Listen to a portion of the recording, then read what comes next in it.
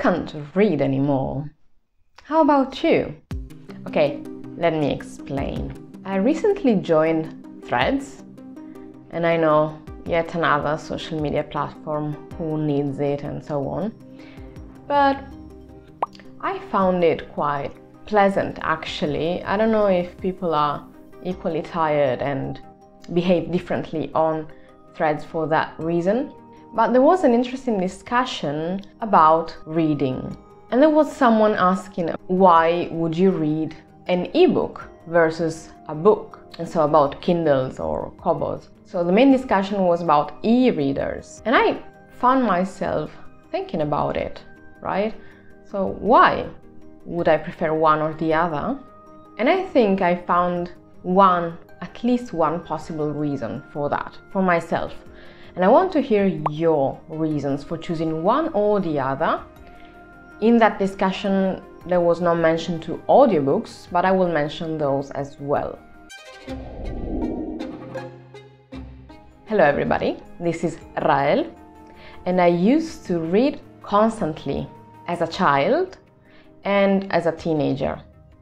I was the kid that had a book in her hand all the time, especially fantasy. That was my main genre. But I kept going to the library, so the school had the library and we could get one book per week or something. Like there was a limit, and I was there every single week. And luckily at home we also had quite a vast library, even though those were more like classics or quite random books that maybe a teenager wouldn't read.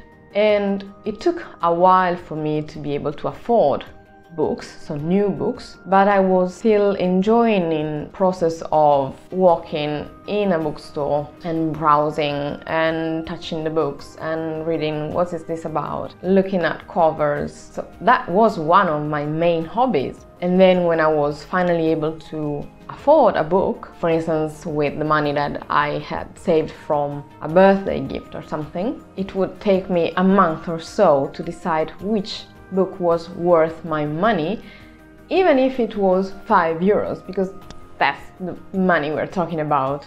And that's how I found one of my favorite authors, Ryszard Kapuściński. I hope I said it more or less as it should be, I'm not sure. But Kapuściński was a writer in the genre of, I think it's called literary reportage or literary journalism. I heard both, which probably is quite niche. On BookTube and Bookstagram you don't really hear about that genre, or I haven't found anybody talking about that. But that used to be one of my favorite things. Fantasy was still the main one, but Kapuściński was one of my favorite authors. And I found him just browsing in the bookstore in the travel section, I think. So there was no social media for that at the time, or maybe there was Facebook, but I never had Facebook, so there wasn't a place for me to look for reviews. I kept reading all the time until university. It disrupted all of my habits. Everything I used to do changed. I used to be a morning person. I am definitely not a morning person anymore, and all of that. So the time when I started going to university changed entirely my routine and my being. And so in uni you are supposed to read books, textbooks, papers, and they are often boring, or maybe in my case I had to attend, courses I wasn't really interested in, but they were mandatory, so I would just go for it. And that slowly killed my interest in reading and my ability to read for pleasure. So there was no time for reading. I still had the craving for books that are fiction, as opposed to the ones that I had to read for uni. The only exception is that since I was studying languages and literatures, I had a couple of courses in which I could read fiction. One in particular was Anglo-American literature, which I loved. That's where I found this. I found out about Edgar Allan Poe, which wasn't a thing. Like, we weren't taught much about Anglo-American literature, or for that matter, English literature in Italian high schools. So this was a new thing for me. And these were the books that we were reading for that course, for instance. So this one and many more, like The Great Gatsby, I don't know, all those you Americans are familiar with. I don't know about the other countries, but in Italy this is not really fundamental. And I loved those classes, but that was the only course in which I was reading fiction.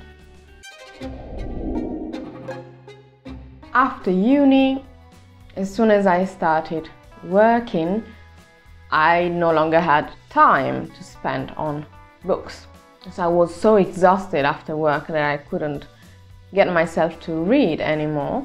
Until a certain point, my mom had a bonus for which she could purchase a Kindle, but she wasn't interested in that because she had no idea, like, ebooks, what is this and why would I do that? So she gifted it to me, and I discovered ebooks. And I realized that ebooks were easier for me to read.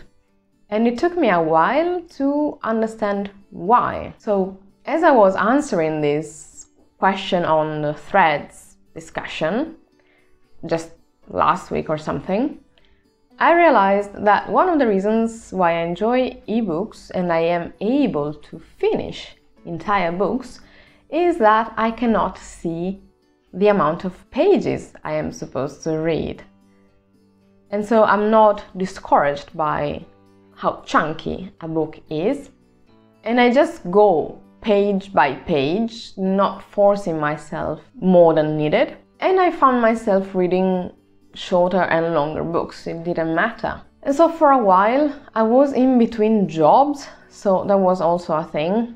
So I didn't have the pressure of going to work 8 hours a day or something. And ebooks were also cheaper, so that was great for me. And it lasted for a while until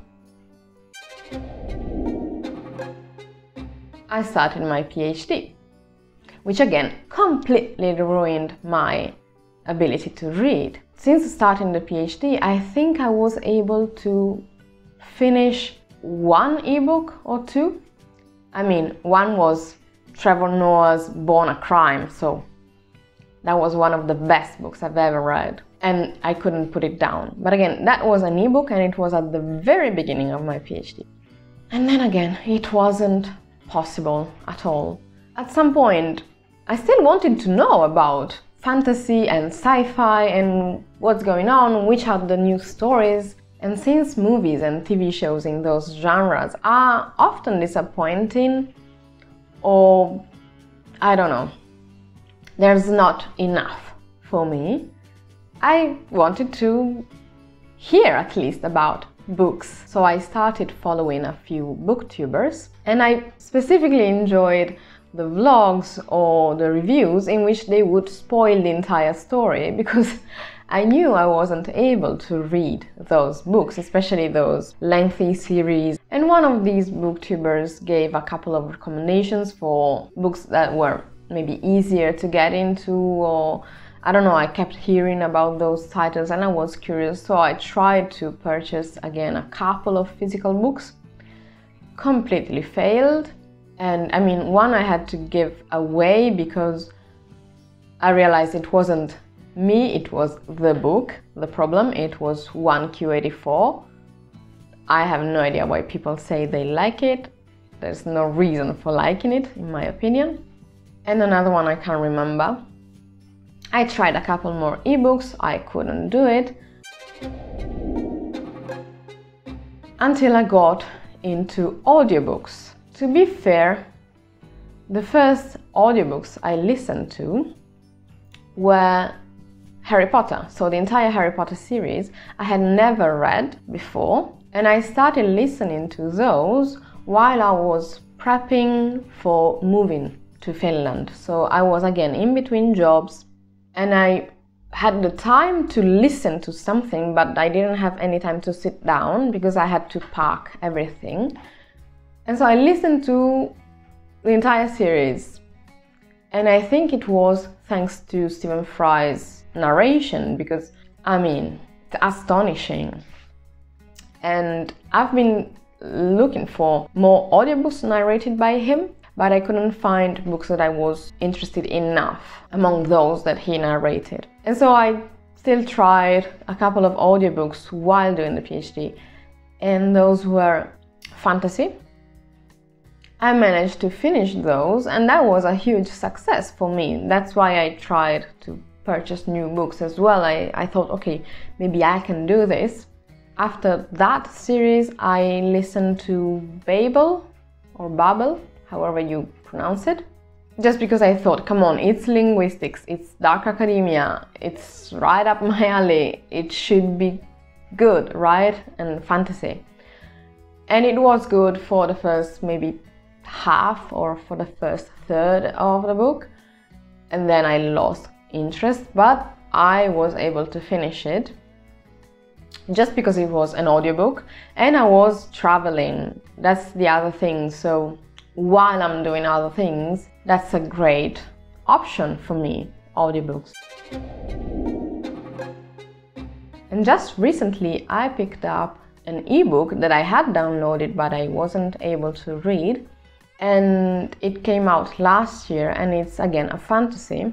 And I finally found the interest in this book. It hooked me and I was, yes, finally I can do this.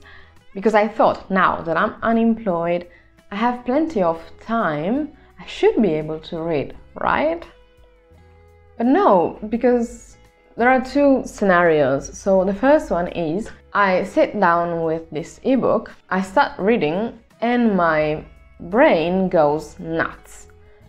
Basically, my brain starts saying, oh, but you should be doing your chores, you should be searching for a job right now, you should be improving your skills, you should be on the laptop, as I am all day. So every time I'm not on the laptop trying to improve my situation and change things up, I feel extremely guilty. Or even when I go for a walk, like once a week, I still feel guilty and I should be doing more. And as soon as I sit down with a book, regardless if it's an ebook, audiobook or physical one, my brain like kills me. It just keeps telling me you're wrong, you should be doing this, this and that. You're not allowed to be enjoying this story. So that's one scenario. And what happens in the end, I just start panicking, and to prevent a panic attack, I have to stand up and do something. The other scenario is I finally give myself permission to read because I've done all possible chores, I've worked on a laptop all day, I am allowed to read, and that's when I fall asleep. So as soon as I get interested in, I don't know, I managed to read a couple of pages and I fall asleep. And then it's even worse because when I wake up, it was a nap, because it was maybe, I don't know, in the middle of the afternoon. And so I woke up with a headache, nausea, and the entire day was ruined by this little nap. This is the effect that naps have on me, and I know that. But whenever I read, I either get this panic or extremely sleepy, and I'm not able to finish a book. Even though I'm interested in this book, I want to know how it goes. So now I need to actively fight to peacefully read. But I used to be the kid who kept reading all day long, all night long. I used to fall asleep reading books. I used to read several chapters before falling asleep, and now it's just a few pages.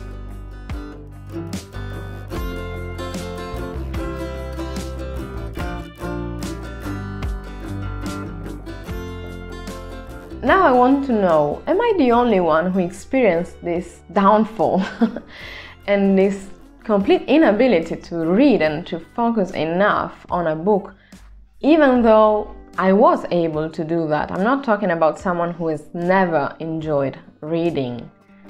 Reading was my main activity as a kid and a teenager. And I noticed that summers are still my favorite time to try to read, probably because it's connected to, again, school and university. It was the only time in which I could get a break, and so I could get back into reading.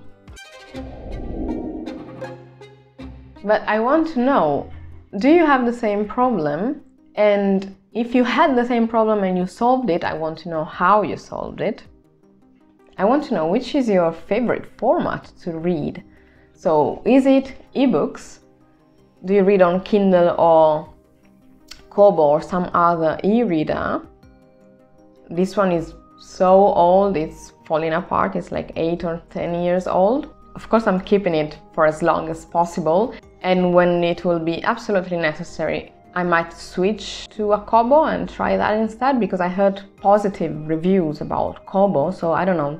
Let me know what's your favorite e-reader if you read ebooks.